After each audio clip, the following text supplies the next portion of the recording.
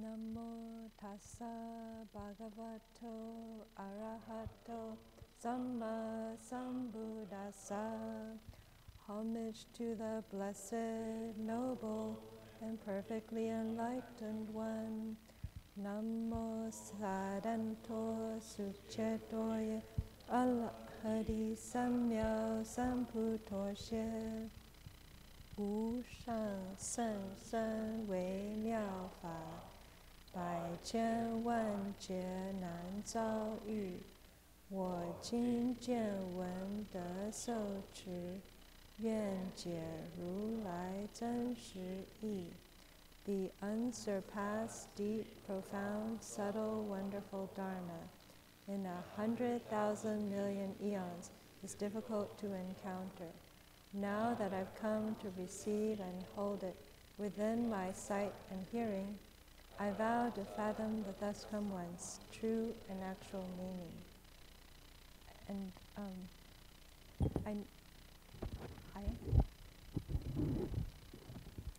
we're now going to chant the title of the sutra.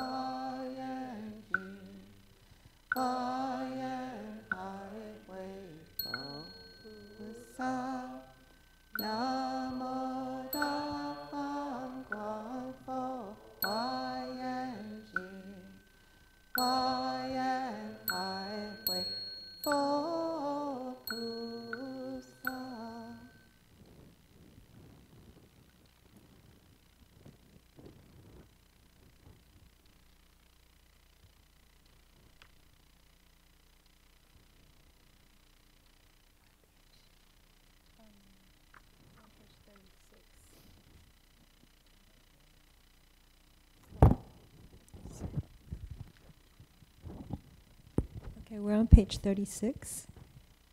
No, actually 37 and 36.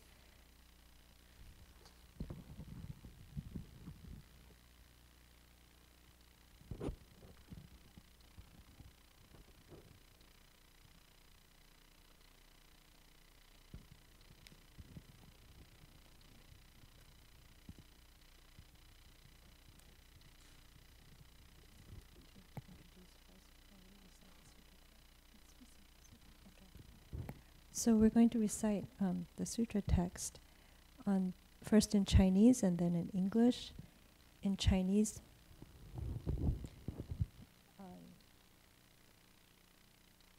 we're continuing with the fifth ground, and we will be starting on the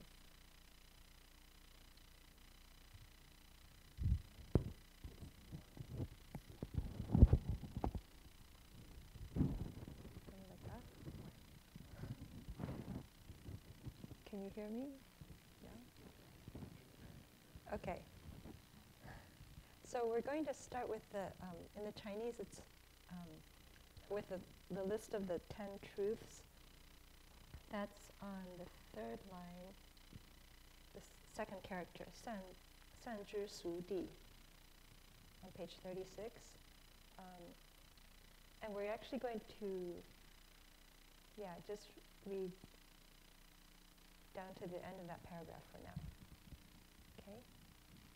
善知俗地, 善知第一义地, 善知相地, 善知资别地, 善知成立地, 善知识地, 善知生地, 善知尽无生地, 善知入道之地, 善知一切菩萨地, 次第成就地, 乃至善知如来之成就地.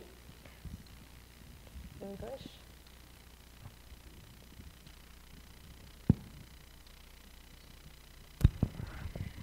He skillfully knows worldly truth.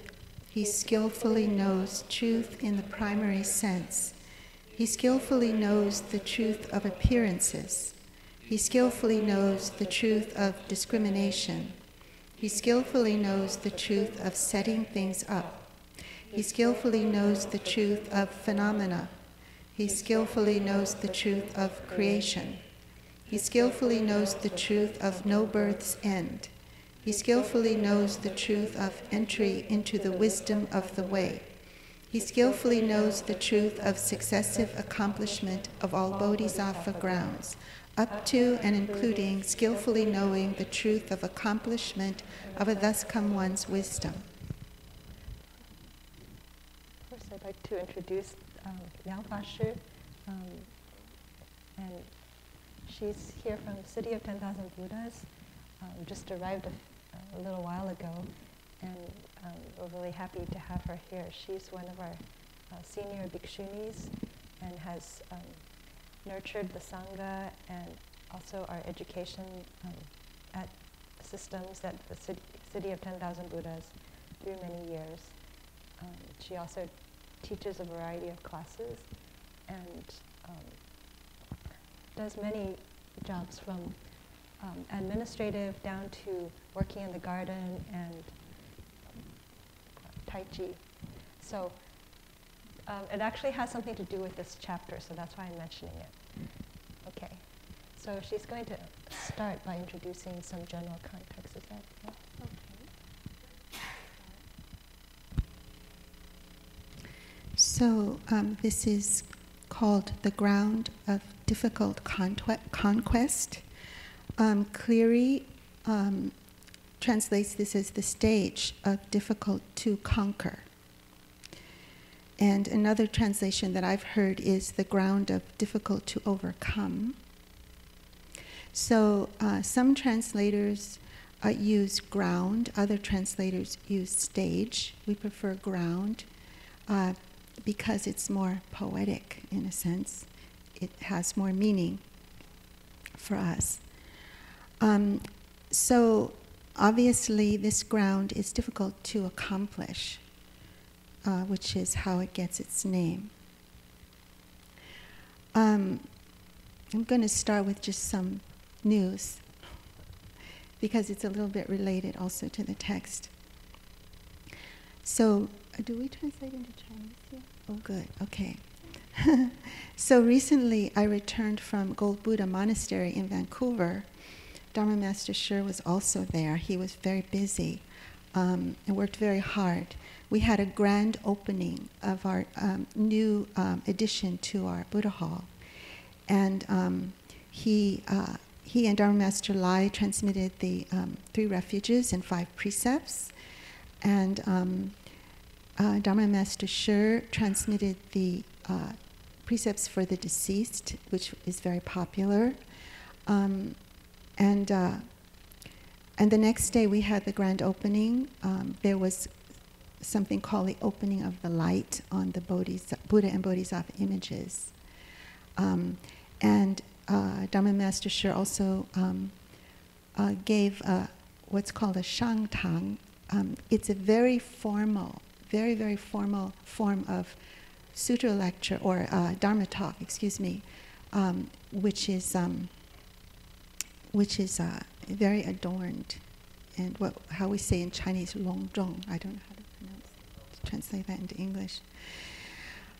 Dignified, very dignified and solemn. And then the boys' school came, and it was no longer dignified and solemn. It was very lively, and they performed the lion dance with lots of drums. We closed off the street so that we could have the whole street to ourselves. And there was a dragon dance, so it was very festive. And then following that, there were about 1,000 people attending. It was a very large crowd. And so following that, there was a Emperor Liang repentance ceremony for about a week. The reason I'm bringing this up now is that the Emperor Liang repentance, at the end of each chapter, there were 10 chapters or 10 roles, and at the end of each role, the merit and virtue from practicing that Dharma is transferred to one of the grounds. So we start with the first ground, the second ground, third ground. By the end of the repentance ceremony, we've dedicated our practice to all 10 grounds, to achieving all 10 bodhisattva grounds. So that the Avatamsaka Sutra is it permeates much of Buddhist literature and liturgy. So if you've been following this series of lectures from the beginning, then you know that on each ground, the bodhisattva concentrates on a particular practice. So for example, the first ground, the ground of happiness, the bodhisattva especially practices giving or renunciation. On the second ground, called the ground of leaving filth, the bodhisattva concentrates on practicing the precepts. On the third ground of emitting light, the bodhisattva specializes in practicing patience. On the fourth ground, the ground of blazing wisdom, the bodhisattva works on perfecting the quality of vigor. So now we're on the fifth ground. And on this ground, the bodhisattva practices the perfection of dhyana, meditation. So it has probably already been mentioned or even elaborated upon that the 10 grounds also relate to the 10 bodhisattva paramitas, or perfections. And so it follows that the practices on each of these grounds accords with a respective paramita. In this case, of course, the fifth paramita, the dhyana paramita. And it's by perfecting the dhyana paramita, combined with having arrived at the previous paramitas on the previous grounds, that one acquires the attributes and the skills that are being described in the text. And so today the text here describes 10 kinds of skillful knowledge that the bodhisattva realizes and can apply. Here again we come across the number 10. So you've heard the number 10 throughout the Avatamsaka Sutra. There are lists of 10 in every chapter. So I suppose you all know what 10 signifies.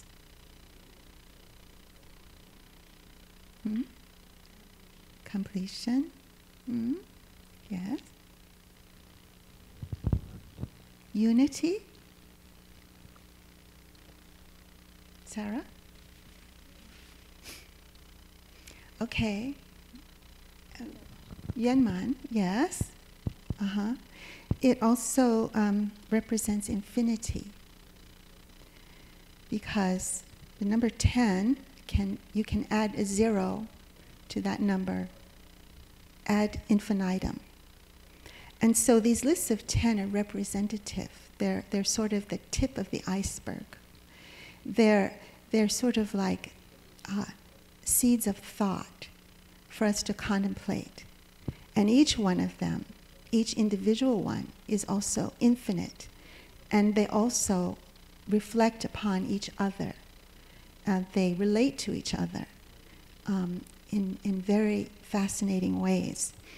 And so when we study the Avatamsaka Sutra, we don't study it as as if we were scholars, trying to sort of master and understand every word. It's the beginning of a lifetime of reflection and investigation. So now I'll attempt to just give a few simple words regarding the first item in this list. He skillfully knows worldly truth. So Cleary translates this as he is well versed in. And there are other translations that he well knows. So it's pointing to a very deep and complete, perfect understanding.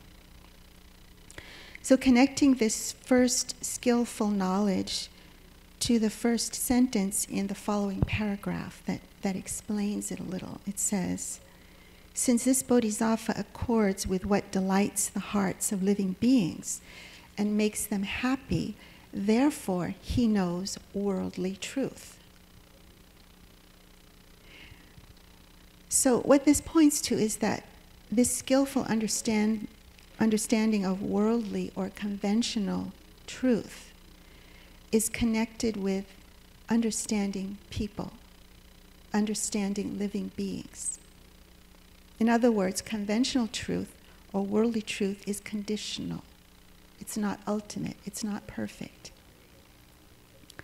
Some of the conditions that establish this truth are a living being's culture, language, environment, gender, age, generation, era that they live in, the historical time that they live in, their health, physical and mental, political influences, and so on. It goes on and on.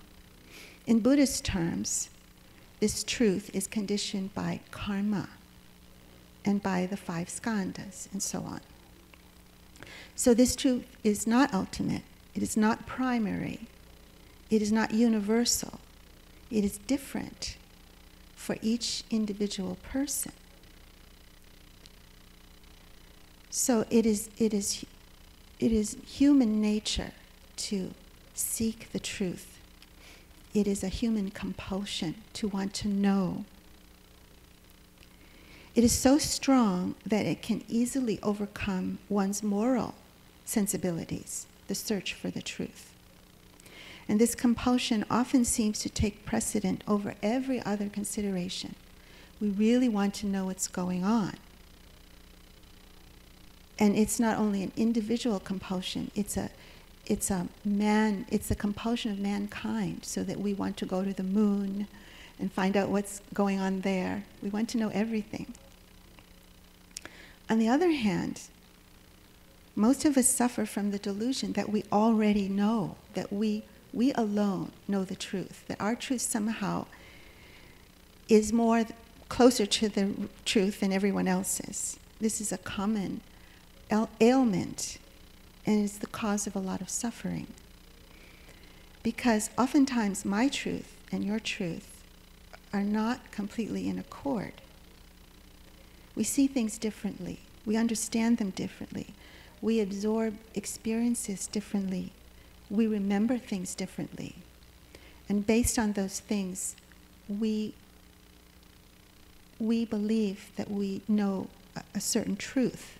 And we believe that our truth is more correct than others. And what complicates it further is that our egos get intensely involved in this wanting to know the truth. So individuals pit themselves against other individuals. groups against groups, societies against societies, countries against countries, and too often this leads to unrest, fighting, and even war. So we all need to feel that we understand what's going on. It is fundamental to our survival. Humankind survived for so many millennia because of our brains, because of what we know, what we understand. And if we feel that we don't know what's going on, we feel extremely vulnerable and become very anxious. We are so afraid of being cheated. We are so afraid of being misled. We are so afraid of being in the dark. But the Bodhisattva is above all this. The Bodhisattva has achieved a state where his or her personal ego does not enter into things. And so the Bodhisattva can see things very, very clearly, can see things as they really are, and is completely at ease. And the Bodhisattva sees that all of our individual truths and why we have arrived, how we have arrived at these truths. He or she, the Bodhisattva, understands us completely without judging us. And since the Bodhisattva has this capacity, he can sympathize with each living being's point of view,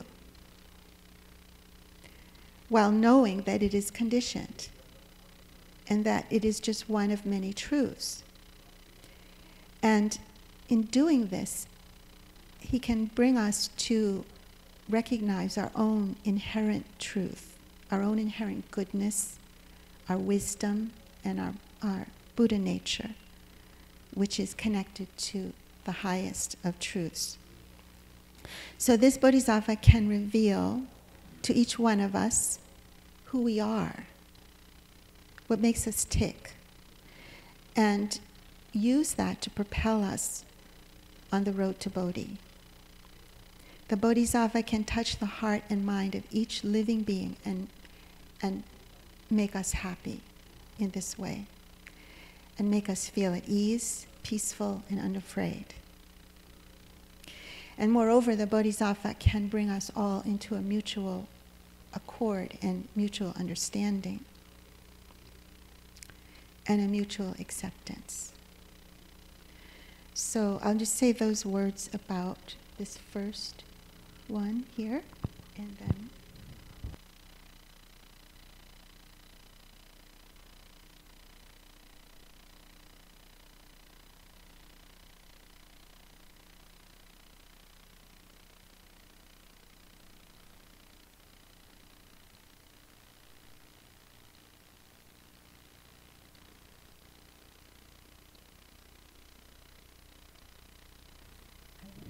backtrack a little bit. Is that all right? So I'm going, this is a little random, but I first wanted to add to several things that Dharma Master Liang said. So she mentioned that some of us prefer the translation of ground for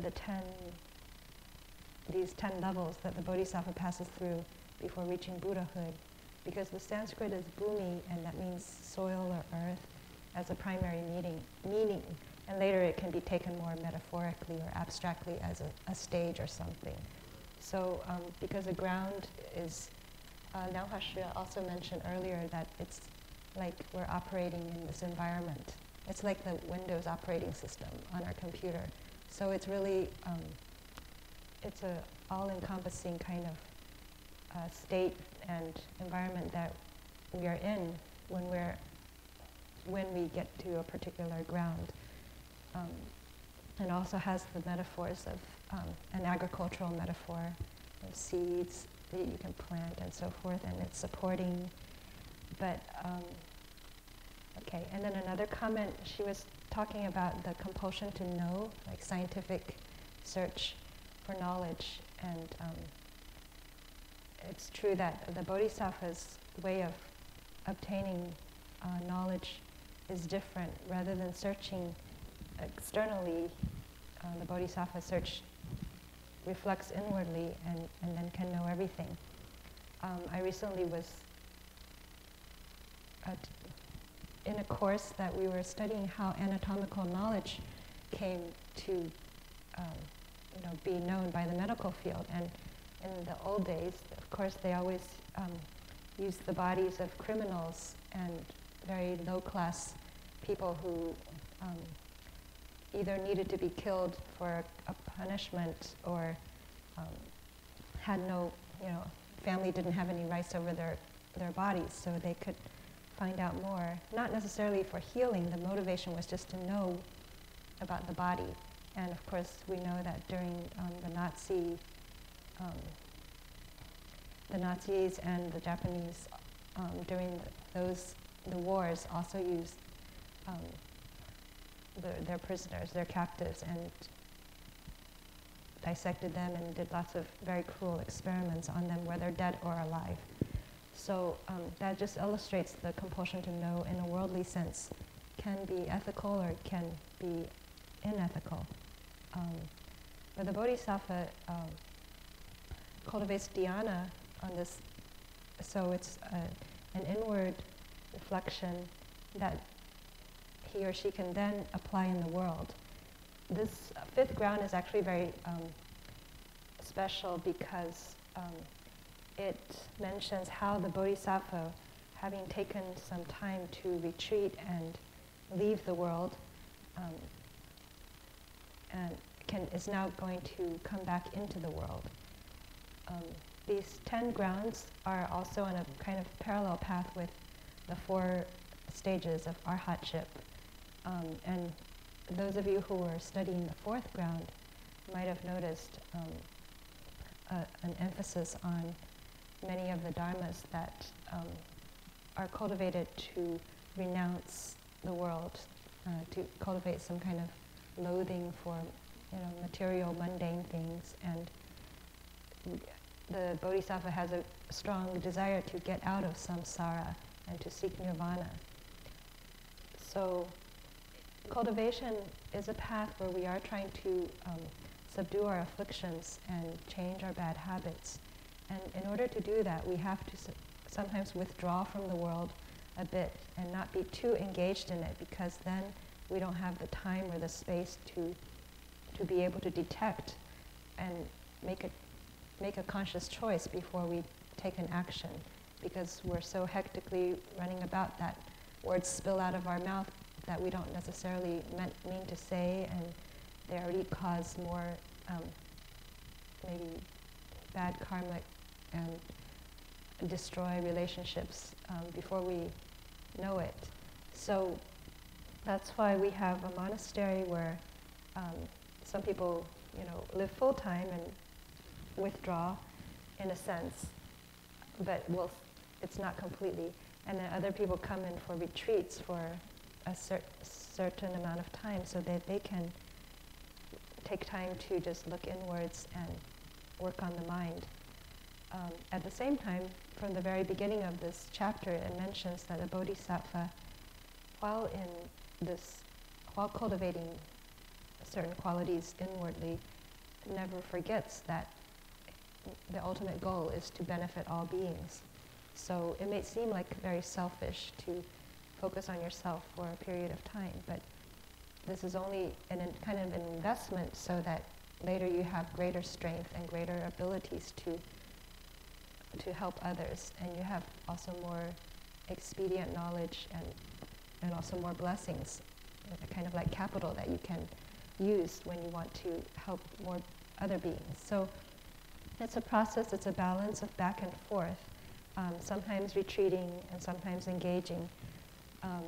But in the 5th ground, this bodhisattva is going to learn to integrate the worldly truth with the next one, which is truth in the primary sense, which is an ultimate truth, whereas the worldly truth is knowing all of these detailed phenomena in the world and all their differences and how they work, because these are very useful things to relate to other living beings and to do things in the world. But then truth in the primary sense is knowing that all of these things are empty of an intrinsic nature. They're also ephemeral and illusory, and so the Bodhisattva can detach from them and see it all as empty. That's basically what the second truth is about. I wanted to say, well, maybe you want to go first on the third truth. Oh, combining the two? You want to?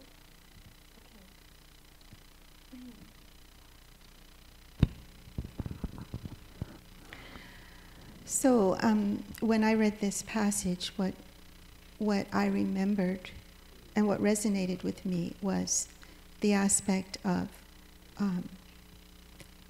knowing what makes living beings happy. And this is what enables the Bodhisattva to have this this understanding of mundane truth, which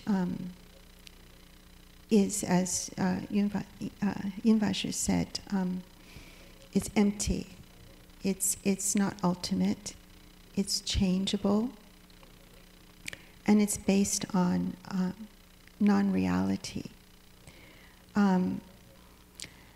But because the Bodhisattva understands what makes living beings happy and understands their minds and their natures and their hearts, he can engage with living beings and reveal to them the emptiness of this.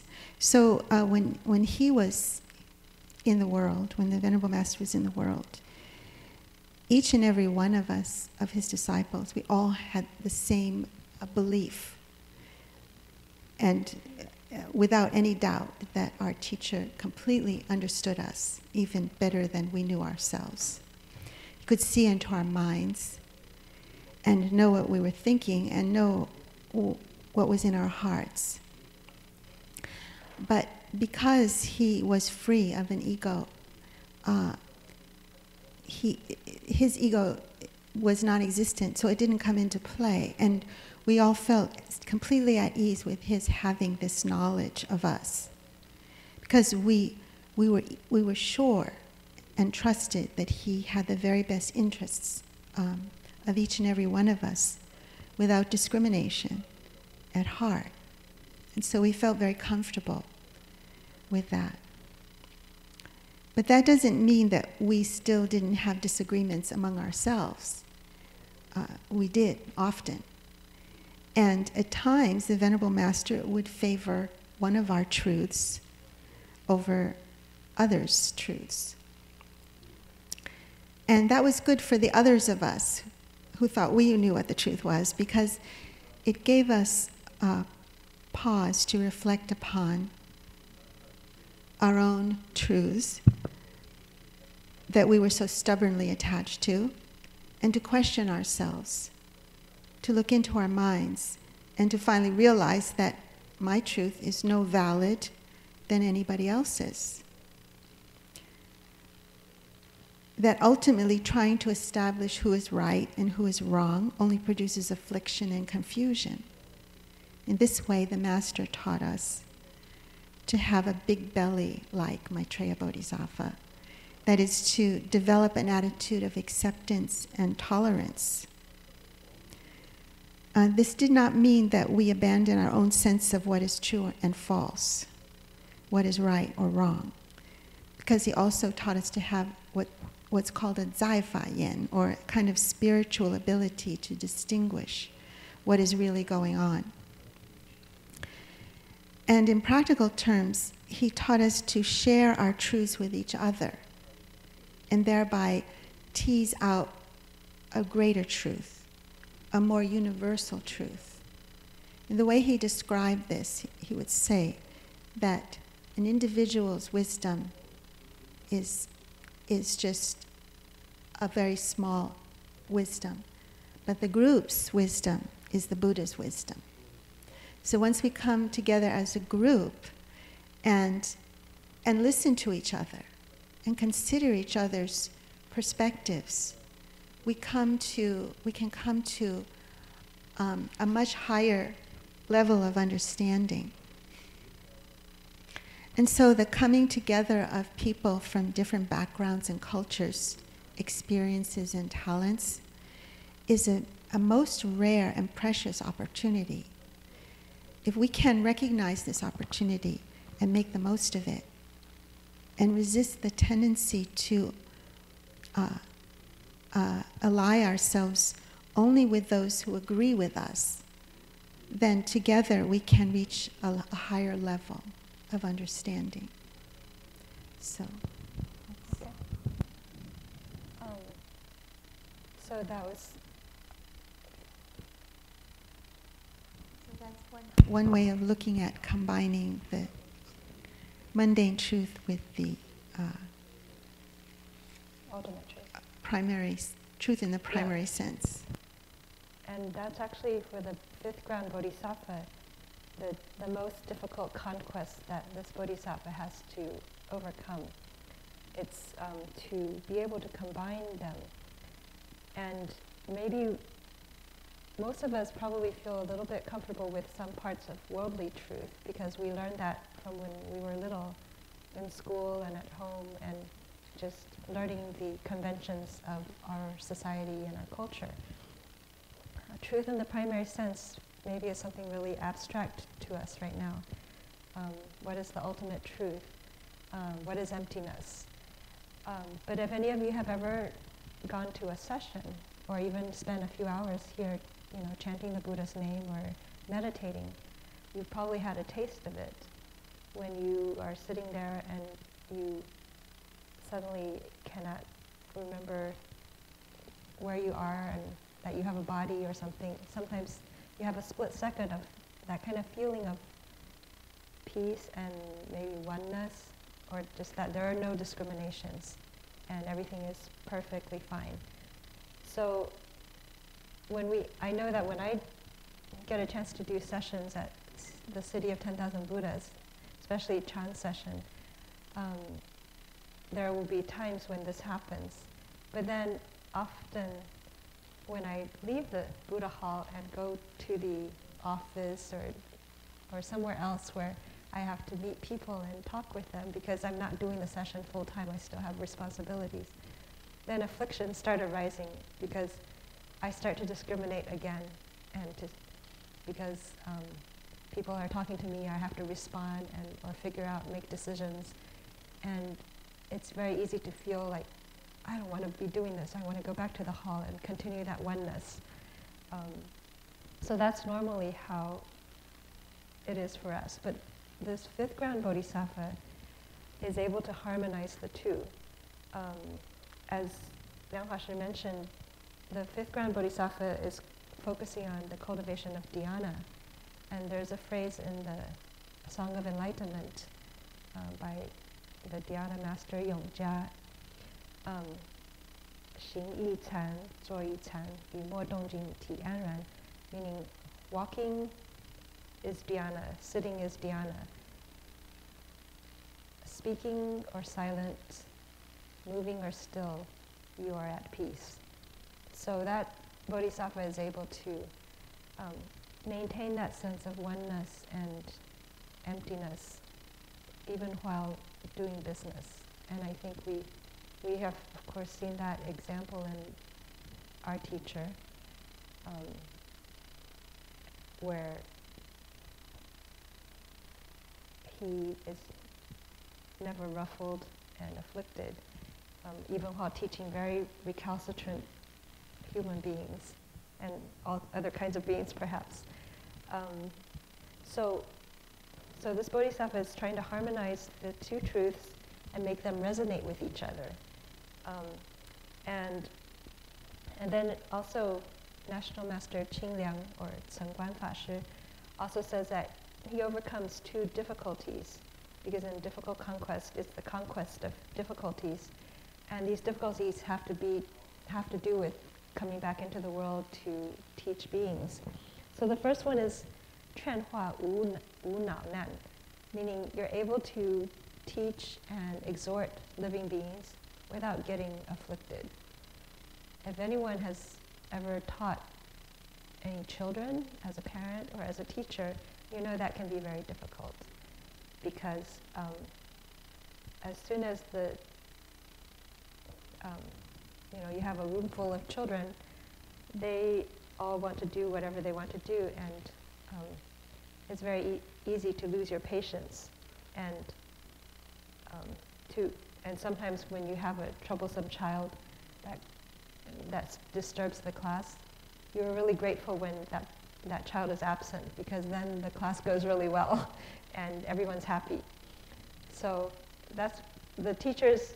All teachers, I think, are bodhisattvas to some extent, because they're trying to really spend their time and energy with young people, and many of them.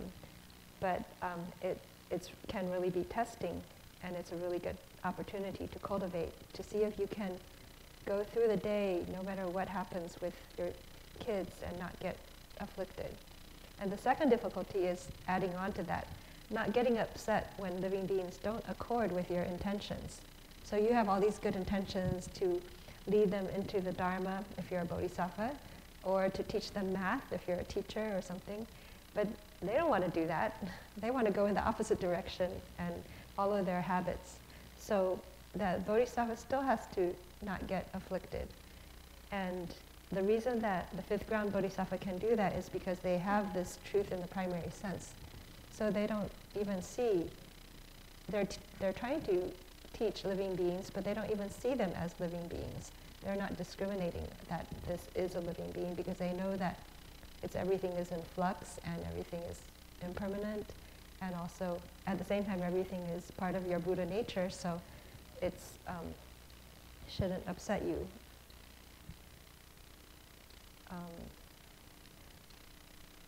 So then,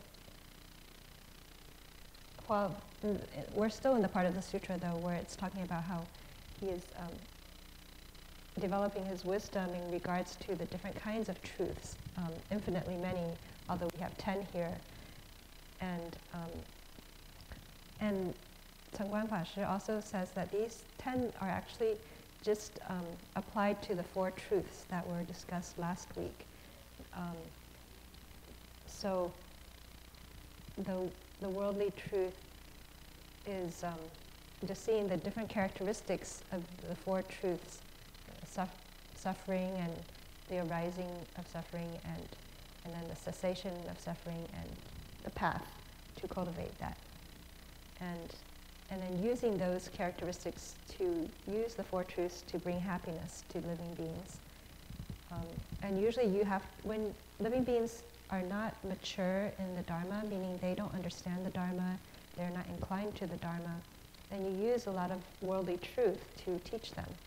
You don't use terms, Buddhist terms, but you use worldly skills and worldly knowledge to get them to see truths that you could say are Dharma, but they don't have to be phrased or couched in terms of Buddhist terminology. And the second skill, first is developing all this kind of wisdom and knowledge, and in order to be able to teach the 4 truths in different ways to living beings. And then the second one is to be able to master all kinds of, it's almost the same thing, to use the 5 fields of worldly knowledge. And this is Uming, the Panchavidya. It's an ancient Indian, I guess, classification of knowledge that includes grammar and composition, or language and literature, arts and mathematics, science, medicine, logic, epistemology, and philosophy/religion. So that's meant to cover all kinds of worldly knowledge.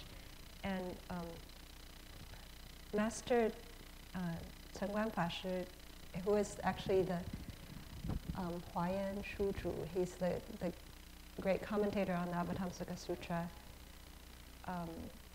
and he's also regarded as the 4th patriarch of the Huayan school, and he was a Tang Dynasty monk. So I just wanted to say a little bit about his life because it applies to this sutra. He lived in born in 738, and some say that he lived over 100 years. But he started very young as a monk. He moved into a monastery by the age of 9, and after 2 years he became a novice monk. And then by 19 he was ordained, and by that time he was also lecturing on about 14 different texts, either Vinaya or precept texts, sutras, shastras. And he also studied under many different masters, including various Chan schools at that time. So he was also a Chan master, dhyana master. And then when he was 38 years old, he made a pilgrimage to Five Peaks Mountain, or Utaisan, the holy mountain that's said in China dedicated to Manjushri, Bodhisattva. And he decided to spend time there. So he ended up staying in that place for 10 years. And then during that time, he reflected, well, the fifth ground Bodhisattva masters worldly knowledge, the 5 fields of worldly knowledge. And since he himself had been in the monastery since a young age, he didn't get the normal kind of schooling, perhaps. So he, at that time, devoted time to mastering both Chinese and Indian fields of knowledge, especially philosophy, literature, history, and culture. And then when he was 45, he resolved to write a commentary on the Avatamsaka Sutra because he lamented that the previous commentaries were all abstruse and hard to understand.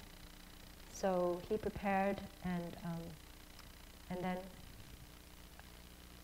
before he started, he prayed for an auspicious sign, and he had a dream that there was this huge golden man or image, and that he swallowed him. So he saw this as a sign that he was swallowing the Buddha's wisdom and then being able to share it. So he started writing, and he wrote for 3 years, basically without thinking, and there was no corrections needed after he was done. It just almost like the words flowed from his brush. So I would say that he was operating in truth in the primary sense at that time, not needing any kind of discrimination. And then that was our Huayan, the commentary that he wrote. And then later on, people asked him to elaborate on that commentary, so then he wrote a sub-commentary. So the 2 of them are called the Shu and the Cao, and that to this day, it's still the authoritative commentary on the Avatamsaka Sutra. So I feel that in addition to Venerable Master, we can learn from the different patriarchs and great masters and see how they operated in worldly truth and truth in the primary sense, kind of how they were able to harmonize them. Did you want to add anything? Okay, so I wanted to share a little bit about my own life, now down to the ordinary level. I started out, of course, in the world of non-Buddhist world throughout college, and then I learned about Buddhism and then moved to the monastery and stayed in the monastery for a good half of my life. And then of course, being in the monastery was not exactly what I envisioned when I first went there, what a monastic does, like just meditate all day under a tree or something. Like the Buddha, that's the stereotypical image of the Buddha, just sitting under the Bodhi tree until he gets enlightened. Well, actually in the monastery we have many opportunities to practice and learn worldly knowledge as well, because we are practicing both blessings and developing wisdom at the same time. We have to study the sutras to learn theory, and we have to cultivate and do service and do work and help try to share Dharma or do other kinds of teaching and other kinds of work to support the monastery. So these are all parts of trying to develop these two things. And I felt that in the beginning it was very hard for me to shift from being in the Buddha hall to being teaching in school, say, because the environment is so different, and what's you're called upon to do, one is flowing out, you could say, and one is going inwards. And it seemed like I was always, filling myself up here and then pouring it all out here. So, but gradually, I learned how to try to hold in that spiritual energy, even when I was in a setting that was very more chaotic. And I think gradually over the years, it developed a little bit. And at the same time, I really took advantage. We have a university called Dharma Buddhist University there, so I took advantage of always being a student there and taking classes and doing some degrees there too. But finally, I was recommended to leave the monastery and go into a university in the world. So that's what I have just done, and it's been a very interesting experience to be in surrounded by very different kinds of people and activities and energy. I would say for me it's a challenge in being able to combine the two sides of cultivation, to be grounded in myself and in my precepts and samadhi or whatever focus I can have, and at the same time to be learning skills to relate to people in the world and to know more about what's happening in the world. So when I read about Master Liang at age, around my age, starting to learn about Chinese and Indian philosophy and literature and history, that was a kind of a little encouragement that it's a good thing and so forth. Not that I wanted to draw any comparison, it was just a little bit of an inspiration. Another inspiration I had was reading Master Hsu's biography, and I think around this age he started to do his pilgrimage across China, which is a huge endeavor too. So in any case, let me just stop there. And are there any questions? We've been talking non-stop for a while. So are there any questions maybe about the text or any comments about combining worldly truth with truth in the primary sense? Oh, maybe I should go through the text for the third truth. If you look on the second paragraph, in the middle, it says, 觉法自相共相故，知相地. And the English says, since he awakens to the unified reality and the common appearances of all dharmas, therefore he knows the truth of appearances. I would like to provide an alternate explanation, or maybe an alternate translation, because I think it could be explained in a different way too. I'm not sure. 觉法自相 is being translated as unified reality, and 共相 as common appearances. So another way is 自 and 共. 自 is kind of like your own personal or individual, and 共 is the common, general, shared appearance or attribute. 相 can also be an attribute or characteristic. So some have explained the 自相 as the relating to the worldly truth, the very specific, particular kind of attributes that things or constructs have. And the 共相 is the general characteristic. What's the general characteristic that every phenomena has or can be characterized by? And can anyone think of something that Emptiness. Okay, good. So basically, emptiness, not having any intrinsic nature. Everything that you can perceive with your senses or hold in your mind, it's ultimately going to pass away, or it's dependent on everything else to come into being. Sorry. So basically, if you say 自相共相, he's able to awaken to the particular characteristics of each dharma or phenomena, and also to its shared characteristic of being empty.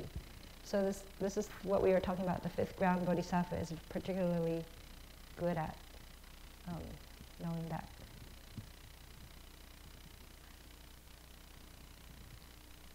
And then there's also some analysis of, okay, so we talked about how you want to speak in worldly terms, using conventional, understandable language to speak to someone who is not familiar with the Buddha Dharma and maybe has not practiced at all or learned anything. And what we would say, their roots are not ripe or mature.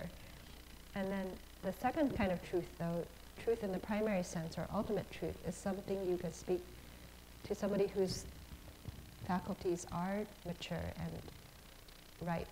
They've perhaps already been cultivating for a long time, so they're about to awaken to see the emptiness of everything. And so you can talk to them about that, really, you don't need to be attached to your boyfriend because he's empty. Or to things that are really important to you. Actually, don't be so serious. Don't take everything so seriously. Lighten up and things will pass and you'll be happier that way too. Venerable Master did tell somebody that after a very sad breakup with a partner. So just, it's okay, don't take it so seriously. Or even like if you're really struggling, if you're a student, you're really struggling in school, maybe you're about to fail a class, or everyone else is doing much better than you, and if you don't take it so seriously, that, actually everything, like the Vajra Sutra says, it's just a dream, it's an illusion, we're just playing a role, then it'll be more okay. And then this third kind of truth that combines the two, the individual particular kind of worldly truth with the ultimate truth that everything is empty. This is spoken for those beings who are confused. How can things be empty? Doesn't that mean there's no cause and effect then? Meaning that, if the Buddha did, have this karmic law that if you do certain kind of deed, then certain kinds of results will happen. So if things are empty, doesn't that mean that nothing will happen? Well, it's not the case. Because causes and effects are also empty. I mean, they're all conditioned, but they do happen in this conditioned world. So, like you throw this down, it will fall. It's not a very good example, but this still is ultimately, it's not a permanent thing, and it doesn't have a nature of its own. So things happen, but they're like happening in a dream. And in this dream, there is cause and effect. So we do try to, have a better dream so that we can manage to survive enough and have some space to cultivate peacefully and until we get enough samadhi and wisdom so that we can be more capable of surviving in any kind of environment. So this kind of, there are some beings who, when they hear about emptiness, they're like, they're confused because they say, this is, clearly real. How can it be empty? and yet, or things are all empty, so it doesn't really matter what I do. I could go out and kill people and there's no results. Well, there are no results ultimately because we're not real, but there are results. Before you're awakened, the results really matter. So, are there any questions or comments? Yes?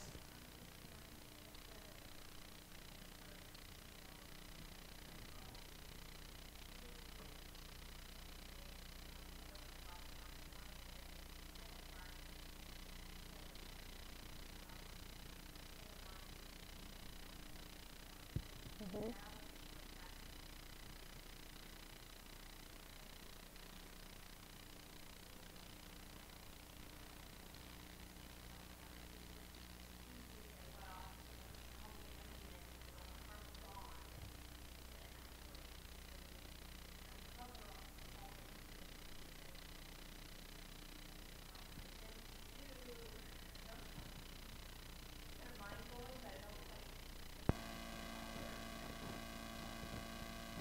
Okay, so I'll just repeat it for people online. Sarah was mentioning about in the repentance verse, for all the deeds I have done, I repent. They are done out of greed, anger, and stupidity, and by the body, mouth, and mind. But then, if the mind is empty, then all offenses are gone. And so she's wondering about how that can be. It's mind-blowing, and you're getting at the root of seeing the offenses as empty and eradicating that karma. So, does anyone want to comment on this?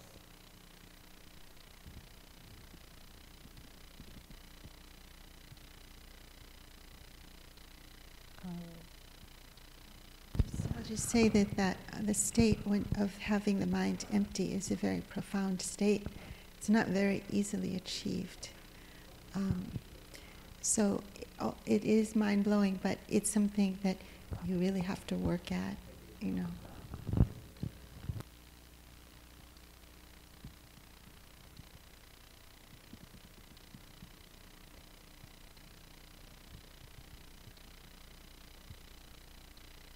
You want to say more about repentance? It's yes, repentance is one of the bodhisattva practices. It's one of universal worthy bodhisattvas. One of the things he does. So whenever we practice a repentance ceremony, universal worthy bodhisattva is the repentance host, and we invoke universal worthy bodhisattva to come and teach us about repentance. So it's a very mysterious thing. It's very mysterious. It's not something that you can sort of rationalize, but it's something that you can experience, because when you practice repentance very, very sincerely and very vigorously over a long period of time, somehow you feel differently. You feel lighter, you feel happier, and so, you know, whether or not I can actually see my karma and see that it's there or it's not there, but I can feel a difference in my experience, in my state. I think probably technically, if you investigate the Abhidharma, there's a more of an abstract or a scholarly explanation of what's going on, but it is something that you actually experience when you practice that Dharma. To that. Oh. I think in the Avatamsaka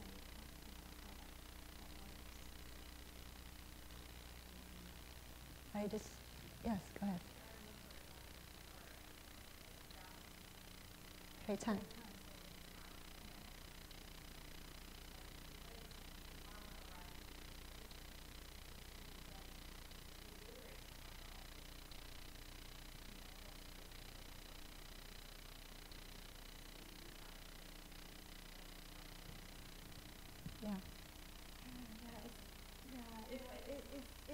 It's a tricky topic because even the Buddha himself had to undergo karma. You remember when he had to undergo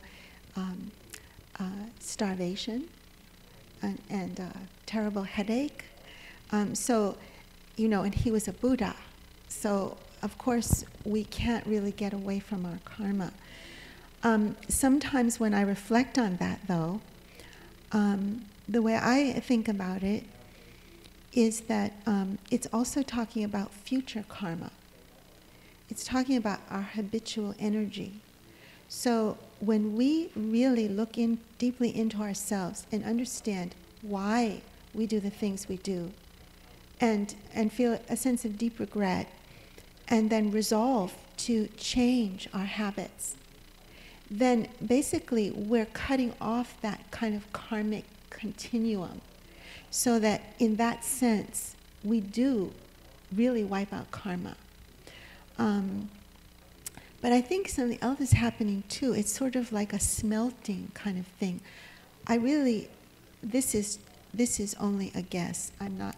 I have nothing to verify this, okay?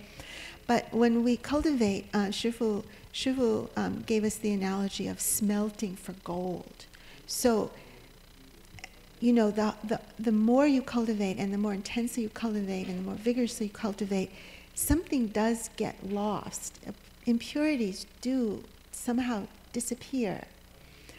Just like when you're smelting for gold, the alloys, over a reapplication, the alloys then are gone. And what you're left with is something very pure. So in that sense, we can purify our karmas of body, mouth, and mind, and so on and so forth. So it's a very mysterious but wonderful process. Yeah, I think I agree with Liang Hua Shu. It's about the habits, because every moment you're having, so many thoughts that go through your mind without barely conscious of them. And often when we've done something that we feel regret about, we keep revisiting that in our minds and in our dreams. So we're basically strengthening it. And then without the power of repentance to reverse that strengthening, that's how it builds into something that really weighs down on us. So when we can cultivate by reciting something or repenting, then we can put something else in its stead. I thought of a story, but this story is not about Shifu.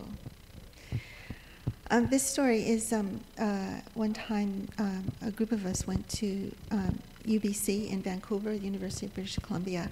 I think Dr. Verhoeven was there, and I was there, and there were people coming, students, administrators, and faculty to join our group, and then we broke up into little subgroups.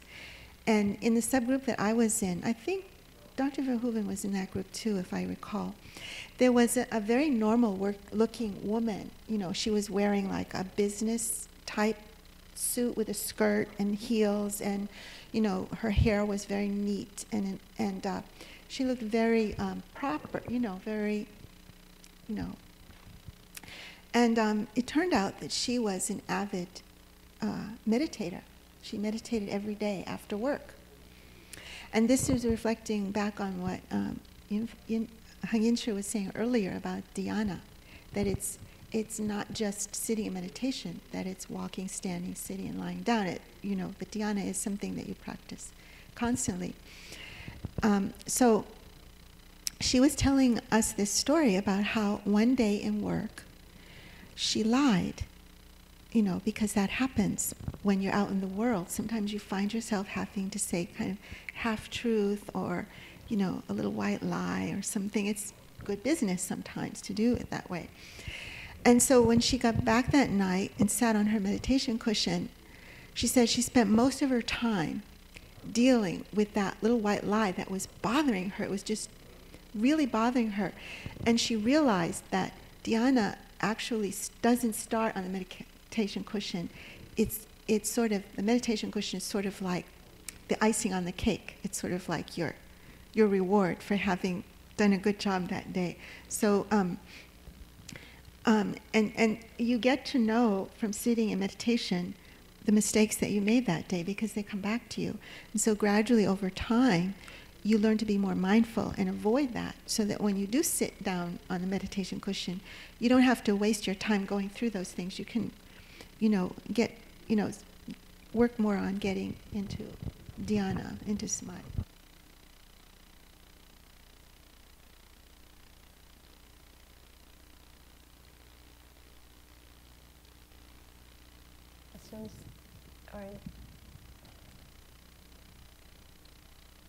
Does anyone have any examples of how the Bodhisattva uses worldly truth to delight the hearts of beings?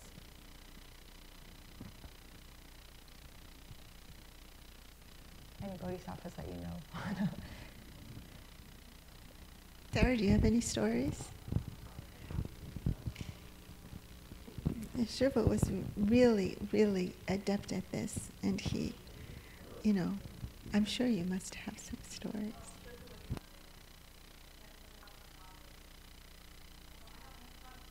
Okay.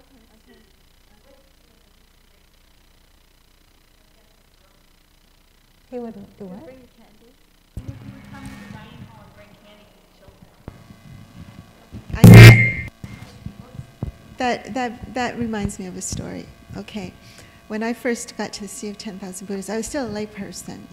I was very serious, very, very serious about cultivation. Everything was very serious, and I took myself seriously and everything seriously. It was very serious. And there were a lot of other serious people there too. And there was this shared truth that sugar is the cultivator's bane. That if you eat sugar, you won't be able to, you'll have all kinds of false thinking, you won't be able to meditate, and on and on and on. So there was this taboo against sugar. So one day it was very, very, very hot at CGB. You know how hot it gets in the middle of the summer. And Shifu invited a group of us to his apartment, where he lived. And I remember I was perspiring profusely because I was so hot and I was really suffering from it. And I felt like I was dying of thirst, And there on the coffee table, Shifu had like cartons and cartons of Coca-Cola sitting there. And I was sitting there and I was just looking at the Coca-Cola and I was very serious. I thought, no, cannot drink Coca-Cola, And then Shifu just said, it's okay, you can drink some Coca-Cola, and he handed me some, and I saw how, sometimes, as Heng Sure says, we get really too serious about ourselves.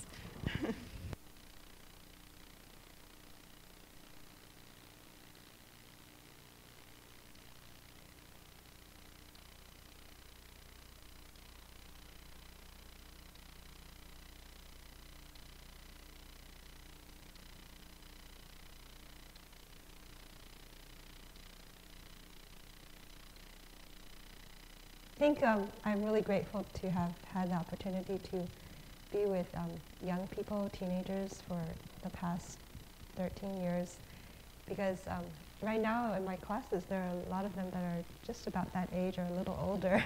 So I think I can relate to them better, even though I'm probably twice their age or more. So I think it helped me keep a little bit more abreast of what people are concerned about nowadays. And also, so I feel like I can relate to them okay.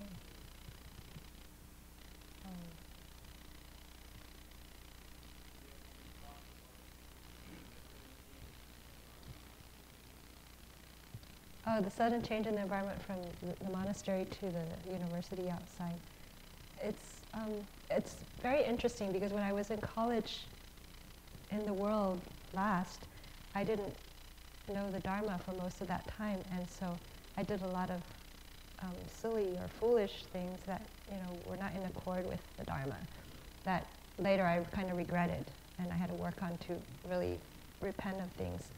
But now that I'm know the precepts and everything very well, it's also a very delicate situation because I'm trying to hold these precepts in an environment that doesn't really understand or support that very well. But at the same time, I want to not be too odd. So sometimes I will be a little bit flexible, while at the same time trying to just negotiate the right balance so that I'm kind of trying to combine the worldly truth with the monastic path without compromising the monastic path. So that's why I keep in touch with the Sangha, as much as possible, and I try to tell them everything that I'm doing and get feedback. But in general, I feel that now that I've had some Dharma practice behind me, I feel much more comfortable, and I think that if I tried to do this, earlier in my monastic career, it would have been much more challenging and difficult. So I feel more comfortable being very different in a situation, and I don't feel like it's dangerous or something. It's actually very, very nice to be around people who are from very different backgrounds and they're curious. So sometimes I explain to them what my life is like and how I got to the university to be with them from a very different path than they took. At the same time, there's been some things like, it's already time, like walking to campus, I see some beggars and also some other people who are, blind and wheeling themselves in a wheelchair, and all kinds of different people that are very not fortunate. And I feel, wow, they're able to struggle and make their way in the world.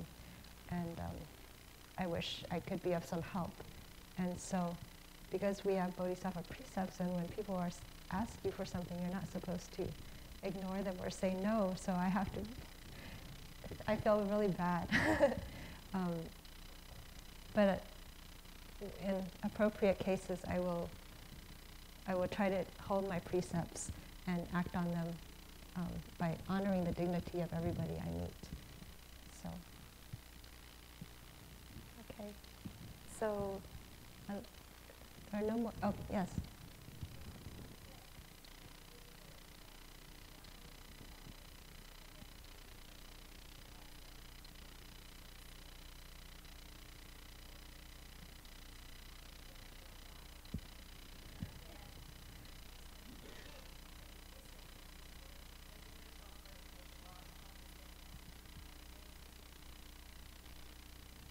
That's a really good question. It reminds me of last week. I think Jinghus has quoted some sticker to that effect, right? About life is lousy and then you die.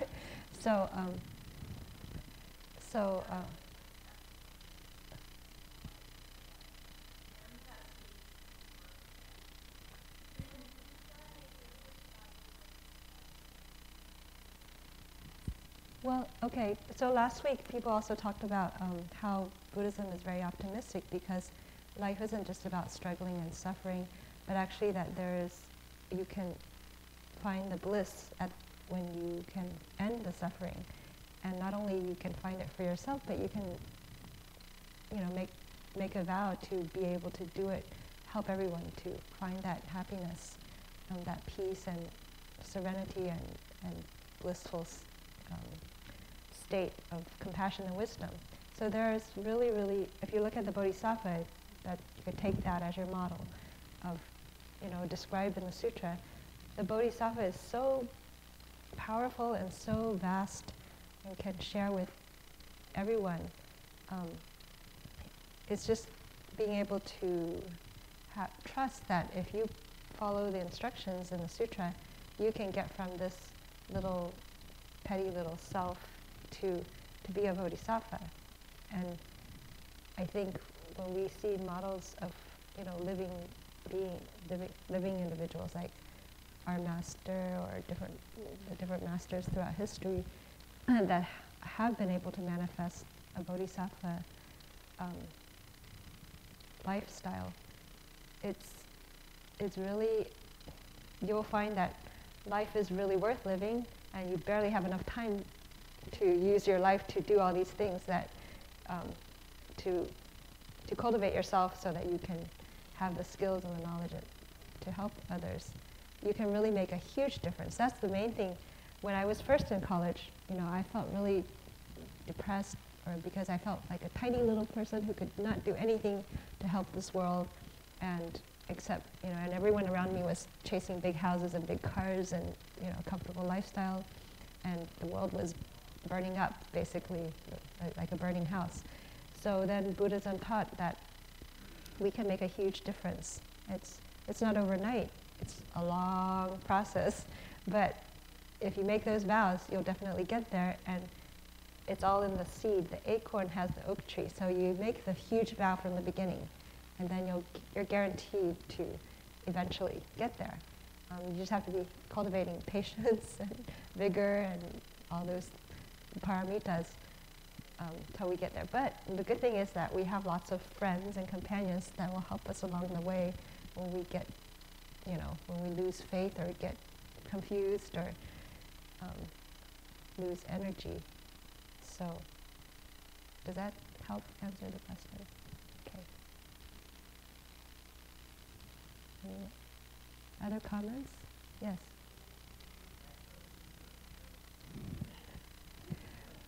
Good question. We were talking about our juice at CTTB, it's very, very sweet. Grape juice. Our grape juice. And we bottle it as grape juice, but it turns into champagne by itself. Okay, so chemically, wine is just concentrated sugar.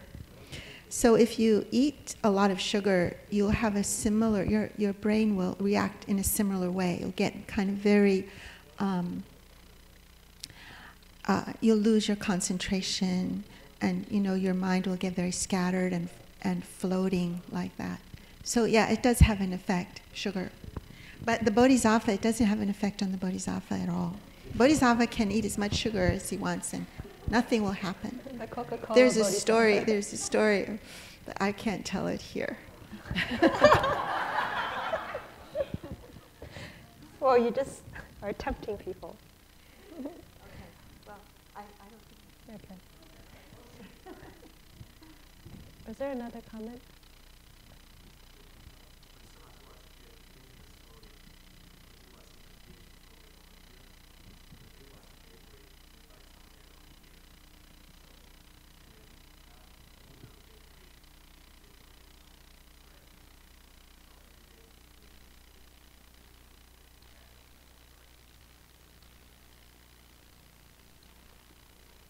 Oh, that's great. Okay, thanks for letting me know. Okay. Well, I guess we should probably end and transfer the merit.